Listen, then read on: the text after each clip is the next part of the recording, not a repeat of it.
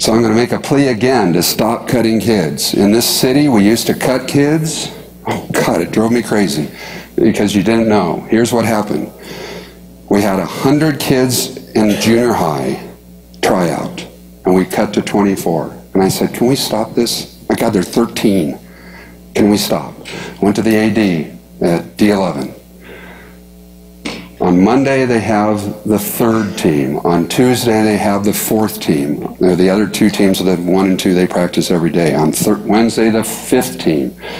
And those teams play once every 3rd weekend, and they only practice once a week, but they get to keep in the sport and wear Jenkins and still wear Holmes Junior High. When they went to high school, you know what happened? 50% of the kids on the JV team that get kept came from the kids who were cut, who we just kept in for another season, even though it wasn't full-time. So another blog is called Stop Cutting Kids.